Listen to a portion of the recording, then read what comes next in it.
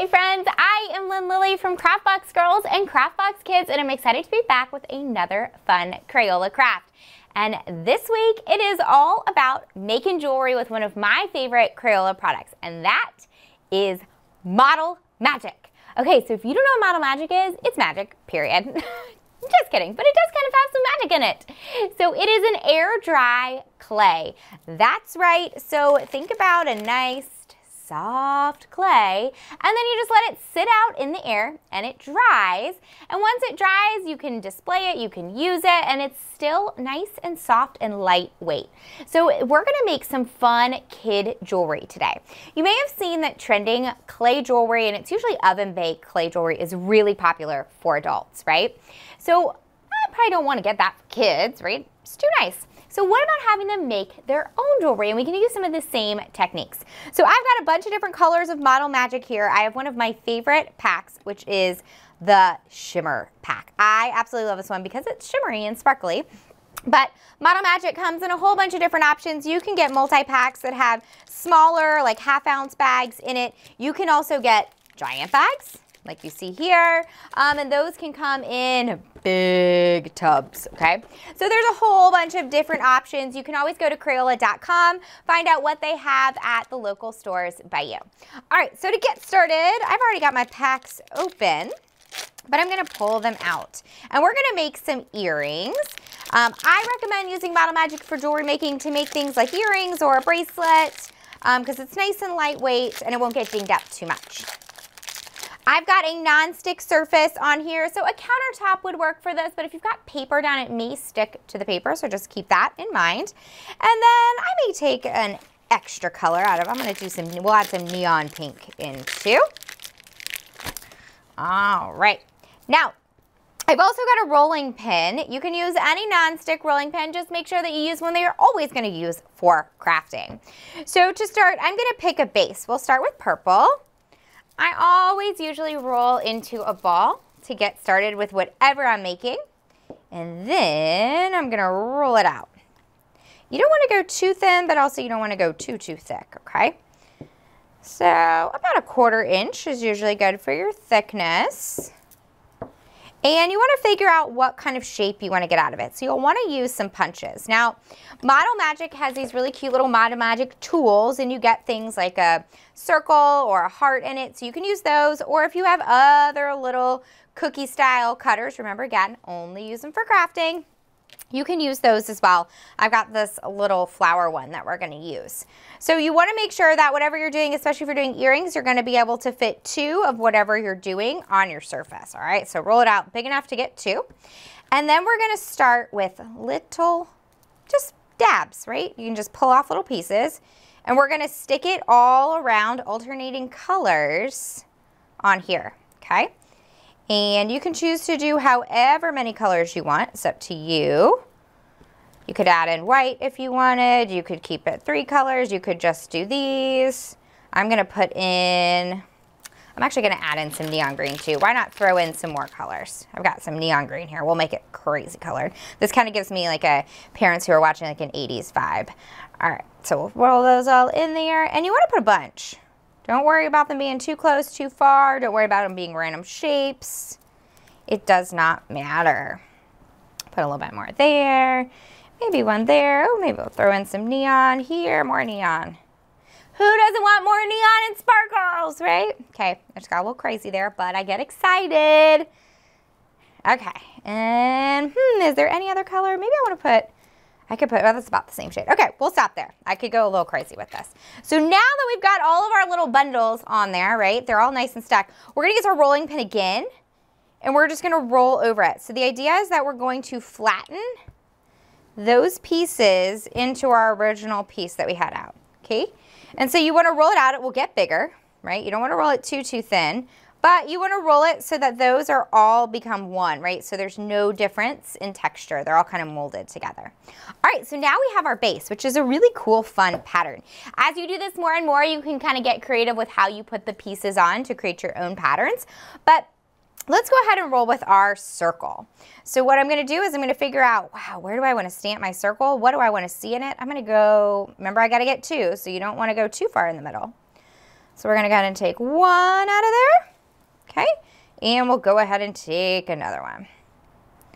Now, we're gonna pull those out in just a sec. Okay, don't destroy your piece yet though, because we're gonna still punch some more stuff out of that.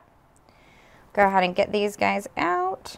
And we can smooth out the edges in just a second, right? So we'll put those there. If it gets a little misshapen, the nice part is you can always kind of reshape it back. It's nice and flexible until it dries. Okay, so we still got some left. Remember I said we had the little teeny tiny, where'd I put my little, I had a little flower guy. Where'd I put him? Where'd he go? Where'd he go? Where'd he go? All right, so I have the little flower one. I'm not 100% sure. Where'd he go? Oh, there he is. Got it.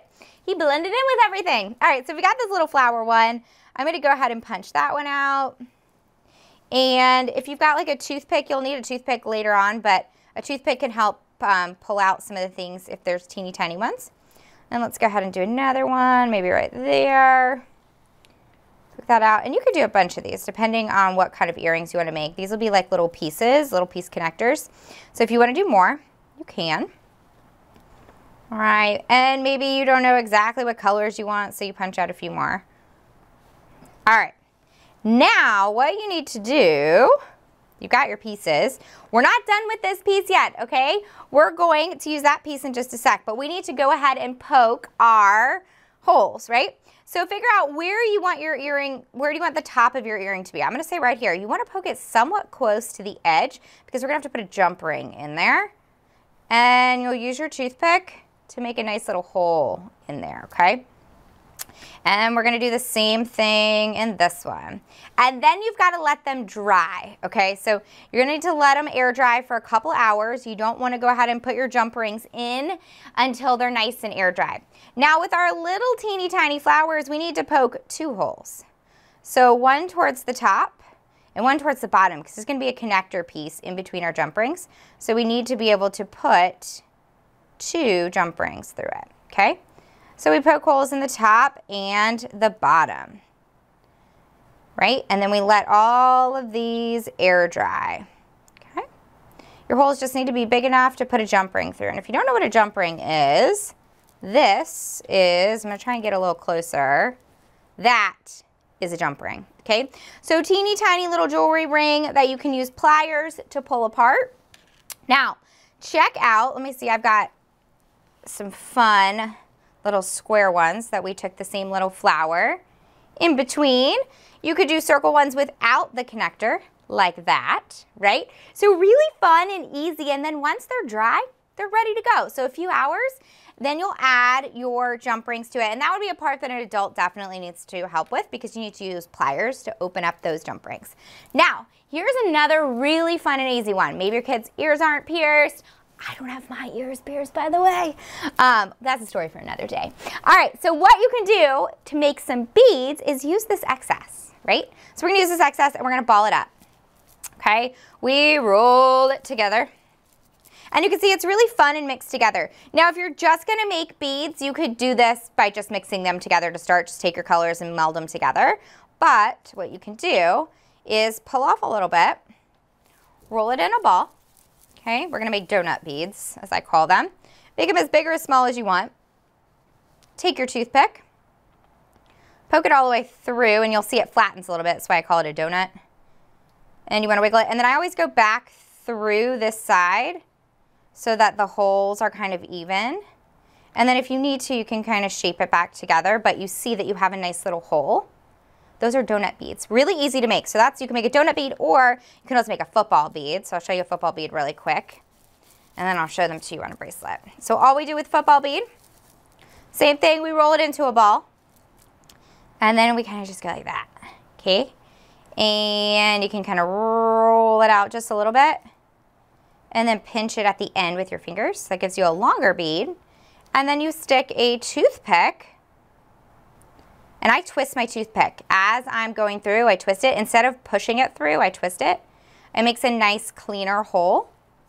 And then I can kind of wiggle it to make sure my hole is big enough. Twist it back out. And then do the same thing on this end. Twist it in, and then you could kind of form your beads. Back, just making sure that you leave your hole open, and you've got a football bead. Now, again with the beads, you want to let them air dry for a few minutes. or excuse me, a few hours, let them air dry. And then when they're done, you can make your very own bracelet. How cool is that? With those or with the donut beads, all that fun Model Magic is swirled together. Now I put mine on wire, so I want you to see, I put it on some wire, and this is 22 gauge bracelet wire. You could put it on string, you could put it on yarn, but if you want it to hold its shape, you can get some wire at the craft store. And then because there was little pokey ends at the end of the wire, I bended them into place, but I wrapped a ribbon around it to cover those up, so especially for kids, so that it does not poke them. Wrapped a ribbon around a few times, tied it in a knot, and then you add a bow, and it's the perfect little accessory, okay? So, easy peasy. How cute are these? I love it. Easy peasy little jewelry that you can make at home with your kids. Maybe you've got a future aspiring jewelry designer that you don't know. They may discover their love for jewelry by making it with Model Magic. Never know, right? All right, that's it for this week's project. Make sure that you head over to Crayola.com/crafts for more fun project ideas. Follow me over at CraftBox Girls and at CraftBox Kids. I've got lots of fun kids projects and stuff for the whole family. All right, I'll be back in just a few weeks with some more fun projects. Bye, friends.